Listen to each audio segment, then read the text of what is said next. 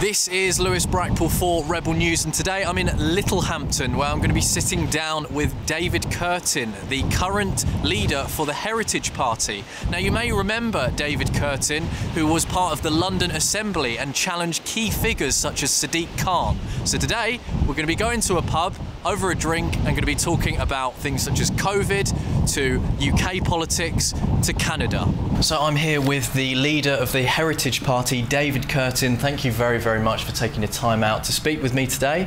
How are you? I'm good, thank you. Really good to be here with you. Yeah. Good. I mean, we've always bumped into each other during protests and things like that, so I thought it would be appropriate to properly sit down and have a chat and just get to know. Yeah, it's really nice. And I met you on the big protest. I think it was December, wasn't it? That's it, yeah. Really important protests when the government were thinking of doing this Plan B and all this. People were worried about a fourth lockdown and so on. But nice to see you in a pub. Yeah. It's a nice setting, isn't it? Rather than being out in the wind and the rain. It's so important to do. But you know, it's nice to come to a pub as well. Yeah, for sure. Let's talk UK. So, restrictions have started to ease, and I think we're going to be scrapping self-isolation, I believe, very soon, or Boris Johnson has announced. For me, in my personal opinion, I still think that there's something on the horizon. There's still something to be going on. Can I get your take? Yeah, what you've got to remember is this is a global rollout which is controlled by the WEF and other organisations, and they got their puppet regimes in the UK with Johnson, in Canada with Trudeau, with Biden and Ardern, and you know, all the premiers in Australia.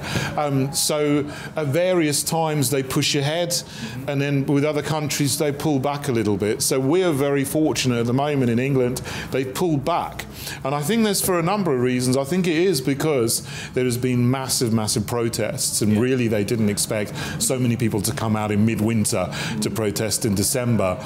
People have been praying as well. I know I always say this is a spiritual battle as well as a political battle and as an information battle, so I think that's an aspect of it. Sure. But also just at the right time, all of these revelations came out about him and his staff in Downing Street partying away all through 2020, 2021, when they were telling other people to lock down and leave your relatives to die alone. Sure. And people are absolutely appalled at the hypocrisy of that.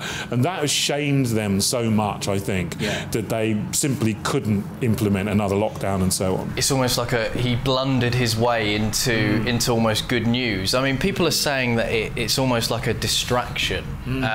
What's your take on that when people say it's a distraction? Yeah, I think it is. There's distractions everywhere, and this is what's been going on for the last 2 years, because at the end of the day, this is not about a virus. Because you're watching this on YouTube, we cannot show the full interview because we touch upon some very spicy subjects. However, if you go to the top comment on this video or the description, you can actually watch the full thing. So go there, click it, watch it, leave a comment, enjoy.